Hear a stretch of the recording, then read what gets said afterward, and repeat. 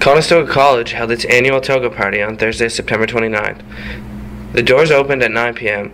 Sierra Burns, CSI president, said that roughly 150 tickets were sold, but the sanctuary has capacity for about 250 students.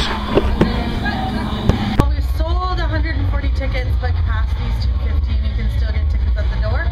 So hopefully we're going to sell out, but at least 100. Students came out for many different reasons and in many different costumes.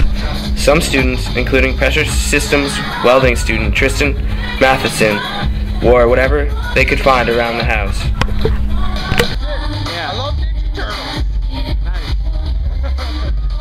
Where did you just happen to have that around the house? Yeah, I have the sheets on my bed right now, and I just took this off and wore this toga. It's pretty casual right now. A lot of fun. I'm waiting for my buddy to catch.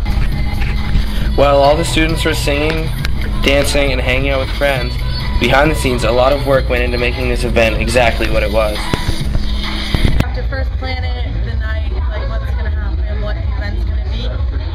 Then security you have to get, then we have to stock the bar, order food, staff it with our events staff, so quite a lot. But Again, CSI put on another good show for all the students of Conestoga.